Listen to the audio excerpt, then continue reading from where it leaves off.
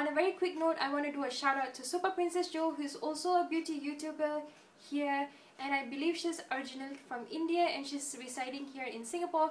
And it's one of her early videos where it's something similar to how to save money in Singapore that inspired me to do my very own video where I share with you guys my tips on how you can save money. So do go and show her some love and let her know that I sent you. I'll be linking her channel information down below along with the video that I'm talking about that inspired me to do this video. So let's get into it. Ways to save your money in Singapore.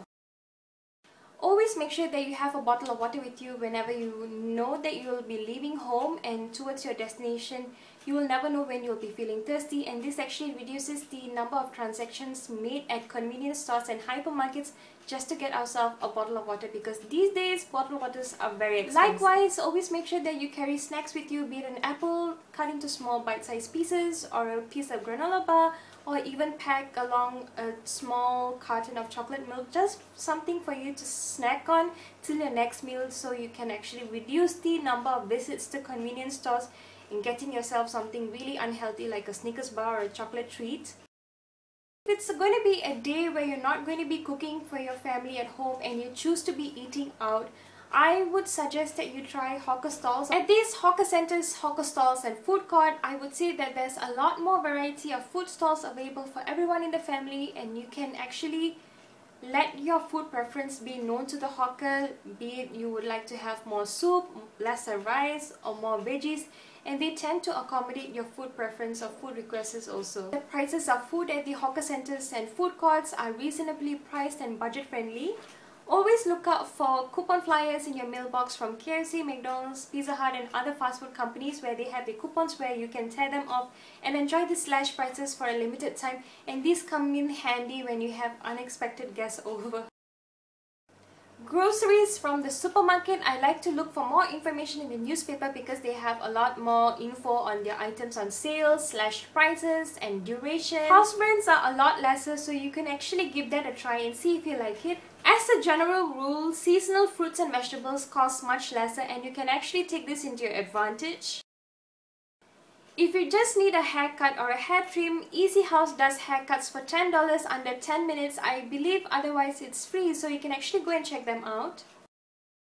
For those of you who enjoy reading, try borrowing books from your National Library Board because they have extensive selection, and of recent time I believe they've expanded a lot more, so there's something for everyone. Just make sure that you return the books on time so that you do not have to pay the fines. For exercise lovers who do not want to be spending a lot of money on the gym memberships, personal trainers and very expensive and heavy gym equipment, go and have a good look at your neighborhood parks because they have designated areas with a lot of this exercise equipment. Or you can also invest in an exercise DVD. Mustafa Center has a huge variety of options available. Or why not go for just a simple walk and enjoy a little bit of greenery? Choose public transport over everything else. Avoid taxis at all costs if you want to see a lot more money in your bank balance.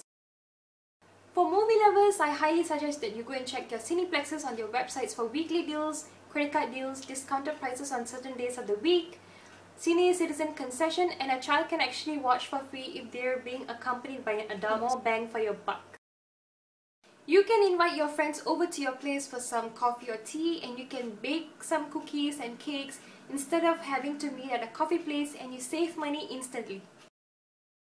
If you're someone who does a lot of cooking, I would suggest that you buy your ingredients in bulk just so that it would cost a lot lesser for each individual item. For example, I do a lot of Indian cooking, so I usually get a lot of my Indian groceries from Little India, and some provision stores from there, they usually have free delivery services to your doorstep if you achieve a certain amount of transaction amount, so bear that in mind.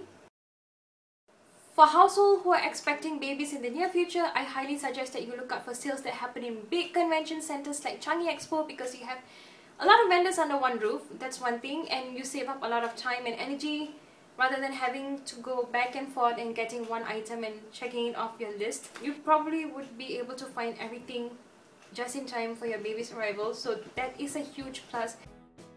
Look out for sales. It's as easy as that. There's always the end of season sales, clearance sales. I believe there's a Great Singapore sale, the Great Singapore sale itself, and we have the festival sales such as the Chinese New Year Bazaar. Hari Raya Haji, the Deepavali Bazaar and the Christmas season sale. Also during the Christmas season, there are a lot of department stores that offer free gift wrapping services when you buy gifts for your family and friends from them. So do take note of that because I always tend to forget when I'm in a rush. If you like to do online shopping like myself, don't forget to go and check out sites like Q10, Groupon, Lazada, Zalora and SingSale because they have amazing deals over there. So guys, that was it. If you feel like I've missed out some tip, don't forget to share in the comment section down below because everybody wants to save money. So I hope you guys enjoyed watching this video. Don't forget to rate, comment and subscribe to my channel if you haven't already. And I will be seeing you guys very soon in my next video. Bye! Okay, I'm gonna try say this as smoothly as possible. As a general tip number 5. My hands look extremely manly. During the Christmas season, there are a lot of department stores that offers free gift wrapping services. So do take note of this because I tend to forget when I'm in a rush and I usually have to wrap the gifts by myself when it's closer to Christmas, which is always time consuming, I must say.